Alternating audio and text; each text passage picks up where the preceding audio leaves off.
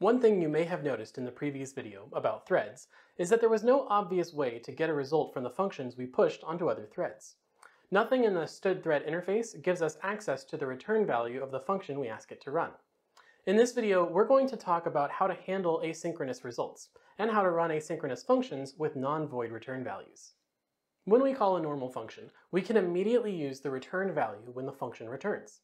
The function call blocks our thread, so we know the return value is ready when we get control back from the function. Asynchronous functions complicate this, because the result isn't ready when we get control back. When we start an asynchronous task, we usually get control back immediately, and the task runs in another thread. We need some way of keeping track of the result we expect to get from the task and check if it's ready or not.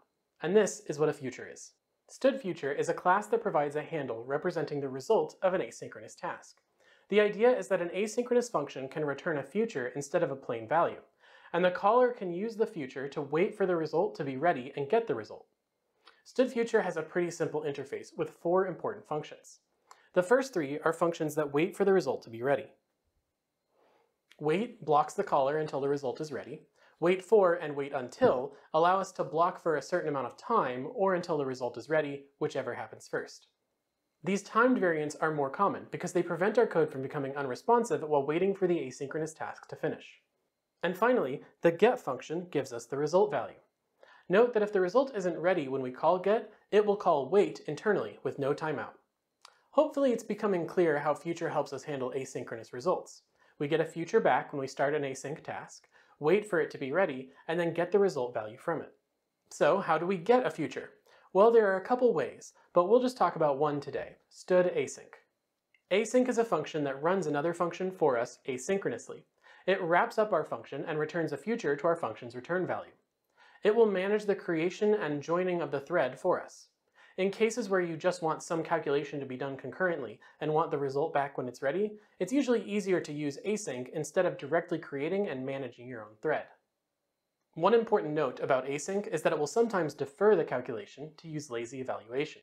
This means that the task doesn't actually run on another thread, but runs on your thread when you call get on the future. By default, making the decision to defer the function is left up to the system. If you want to ensure that your function is run in a specific way, you can pass an execution policy as the first argument to async. If you pass in std_launch async, your function will always run on another thread. But if you pass in std_launch deferred, your function will always be deferred for lazy evaluation. The default policy is a bitwise OR of these 2 policy values, which is why the system gets to pick. Let's go take a look at an example using future and async. Here's a program that's very similar to the example we used to demonstrate threads. The important change here is that our job functions now return integers instead of void. The alljobs function calls each function synchronously and prints out the return values.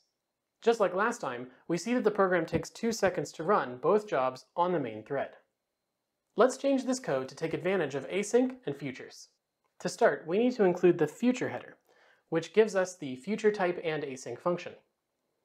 Then, down in the alljobs function, we've replaced our function calls with calls to std_async. We give async the function we want it to call and the arguments we want it to pass to that function. Async then returns a future of the function's return value type. We're saving those 2 futures as fa and fb. At the end of our function, when we want to print out the results, we call get on each future. In the middle, we have a while loop that waits for job A to complete. We're using the waitFor function so we can continue doing some work while job A is running. In this case, we're waiting for 100 milliseconds.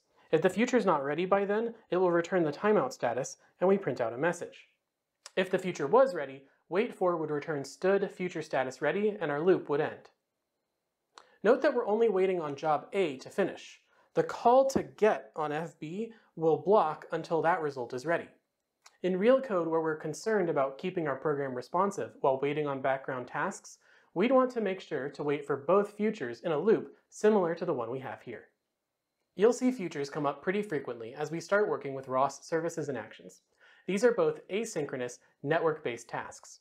Their interfaces often return futures for results that depend on hearing back from another node, so our node doesn't get frozen waiting for those responses.